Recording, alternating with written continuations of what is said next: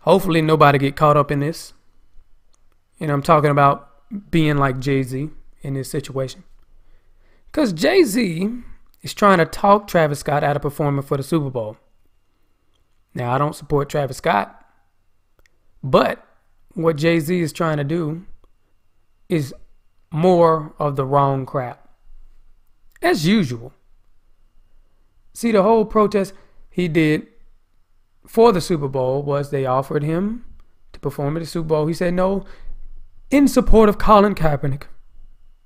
And if we all don't know by now, Colin Kaepernick is a freaking distraction. Waste of time protest for the system. Just another cog in the machine that keeps it going so they can keep spewing their stupid lies, the left versus right fake fight. If you pay attention, you see they're doing the tango and having fun all the way with it. Jay-Z trying to make it seem like if Travis Scott performed that he's betraying everybody. When really, Jay-Z is the one been betraying everybody. See, I remember Jay-Z pushing Obama for the whole 8 years. Matter of fact, from beginning to end, him and Beyonce. Which Obama is just a puppet. Just like Bush was just a puppet. Just like Clinton was just a puppet. Just like the first Bush was just a puppet. Just like they all are puppets.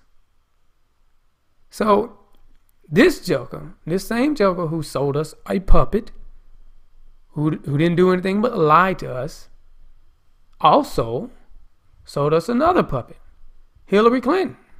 Him and Beyonce. You look here. Look at him. Beyonce right here and Hillary Clinton with the little ugly I'm with her shirt. That's an ugly. That's an ugly shirt.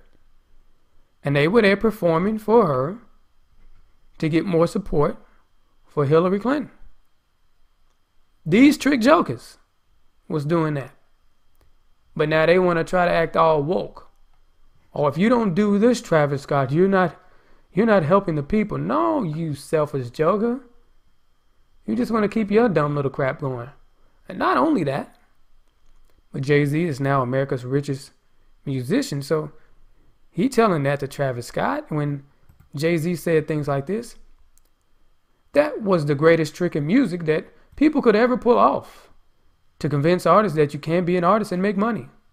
Oh, wait, hold on. When you're in the studio, you're an artist. You make music, and then after you finish, you market it to the world. I don't think anything is wrong with that. In fact, I know nothing is wrong with that. Jay-Z. So you America's richest musician. You saying this, talking about how you make music in the studio, then you market it to the world.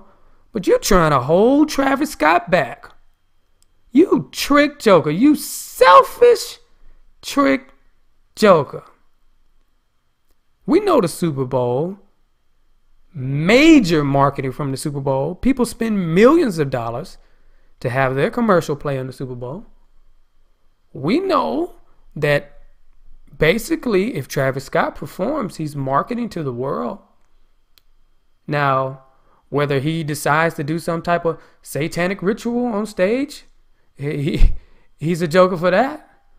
But if he decides to do his music or even propose to Kylie Jenner, you're trying to hold back his opportunity.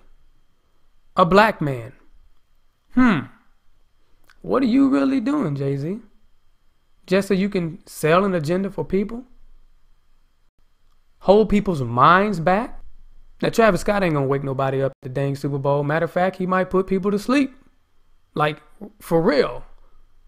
Especially with that Goosebumps Every Time song. That just drain all your energy. Ugh. Cringy. The fact of the matter is, I just want y'all to understand. Don't be like Jay-Z. Red, silver, J. All I gotta say.